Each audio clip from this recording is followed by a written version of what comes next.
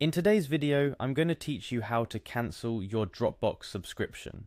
Whether you've found a different service that better meets your needs, or you're simply trimming your monthly expenses, cancelling a Dropbox subscription is a straightforward process. Let's walk through it together, step by step, to ensure you can navigate the procedure smoothly. First, start by opening your web browser of choice. This could be Chrome, Firefox, Safari, or any other you prefer. Next, head over to Dropbox.com. This is the gateway to all things Dropbox, from accessing your files to managing your account details. Once the page loads, look for the login button. It's typically located in the top right corner of the web page. Clicking this will take you to the login page, where you're given various options to access your account. For those who have linked their Google account with Dropbox, clicking on Continue with Google is the fastest way to log in. It simplifies the process by eliminating the need to remember another password, as it uses your Google account credentials to grant you access. This interconnectivity between services is designed for your convenience. Upon successfully logging in, your next destination is the Files section of Dropbox.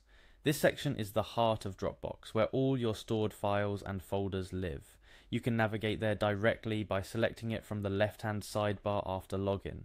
This is where you essentially manage your digital assets stored on Dropbox. Now, to get to the core of today's tutorial, managing your subscription. Look towards the top right of your Dropbox page and you'll find your profile picture or the initial letter of your name if you haven't set one up. Click on it to reveal a drop-down menu. This menu is a portal to various account settings and preferences, including the one we're interested in today, the Settings option. Selecting Settings will take you to a comprehensive page detailing your account preferences, security settings, and plan details, among others.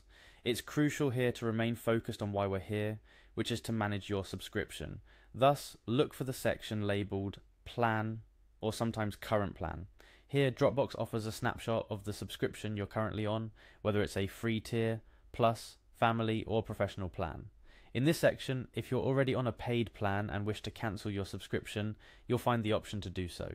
The interface is designed to be intuitive, but it's always smart to proceed cautiously when making changes to your subscription to avoid any unintended alterations. Before you finalize the cancellation, it's important to consider a few things. Think about why you're cancelling. Is it cost related, lack of use, or a switch to a competitor? If it's due to cost or searching for different features, sometimes Dropbox might offer deals or alternatives that could match your needs better.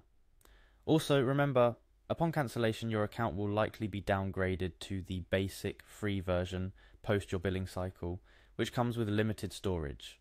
Lastly, upon proceeding with the cancellation, Dropbox will likely ask for feedback or reasons for your decision. This step is optional, but provides valuable insights for Dropbox to enhance its services. Additionally, make sure to check for any confirmation emails or messages from Dropbox to ensure the cancellation process is complete.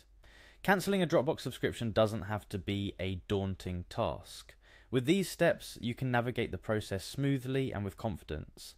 Whether you're making changes to your digital toolset or managing monthly expenses, understanding how to manage your subscriptions empowers you to make decisions that best suit your needs and lifestyle. Remember, the digital world is flexible, and your tools should complement your workflow efficiently. If Dropbox no longer fits the bill, there are countless other options available, each with its unique set of features.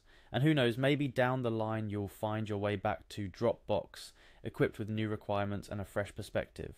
That wraps up our guide on how to cancel your Dropbox subscription. Simple, wasn't it? If this tutorial was helpful, don't forget to like, share, and subscribe for more tech tips and tricks. Managing your digital life doesn't have to be complicated, and I'm here to make sure of that. Stay tuned for more how-to videos, and thank you for watching.